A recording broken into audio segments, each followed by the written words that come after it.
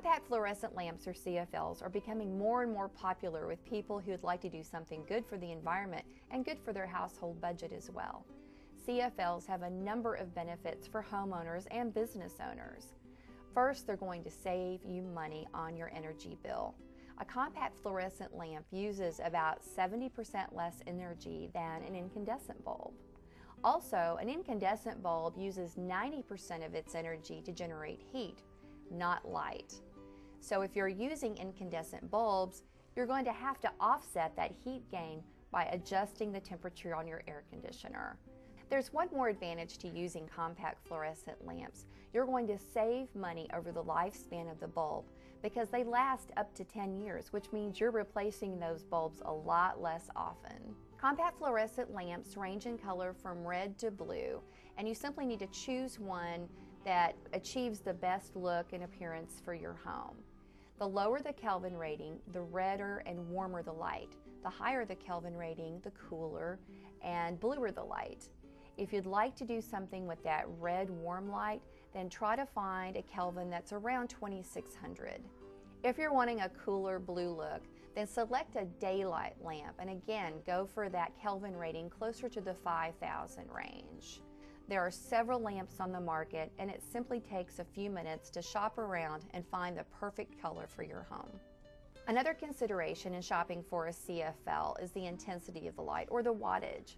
It's similar to shopping for an incandescent bulb, but you need to do a little bit of math when you're on your shopping trip.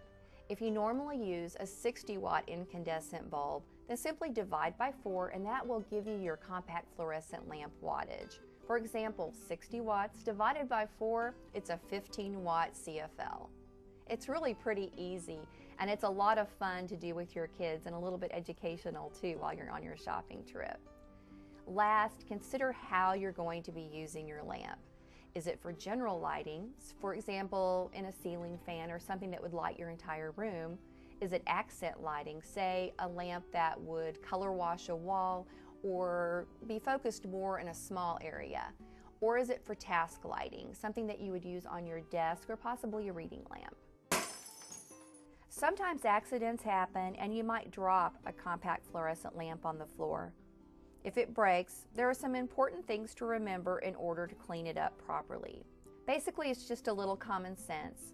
First, you want to keep your children and your pets away from the breakage area, just like you would any other glass break. An incandescent bulb, a vase, a plate, whatever. You want to clear the area of anybody who's vulnerable to getting cut.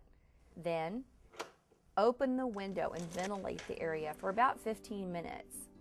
Slip on a pair of rubber gloves and then scoop up the glass and mercury beads with 2 pieces of cardboard or index cards.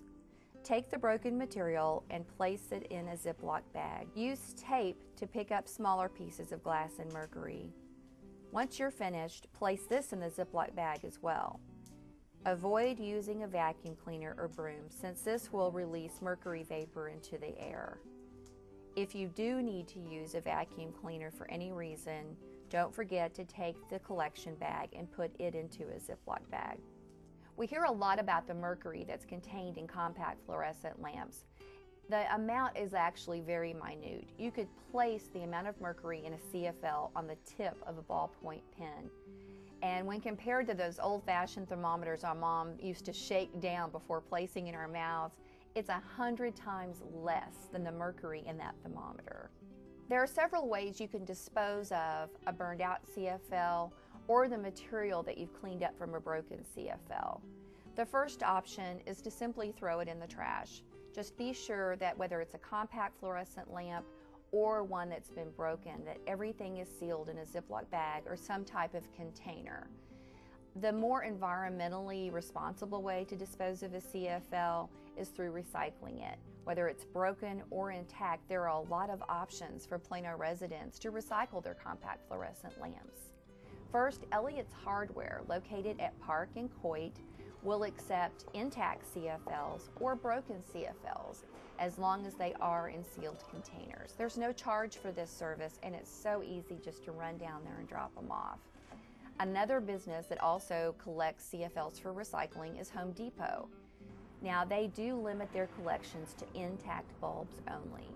For more information about compact fluorescent lamps, how to choose one that you'll be happy with in the long run, how to dispose of one if it burns out, and also how to clean one up, just visit our website, livegreeninplano.com.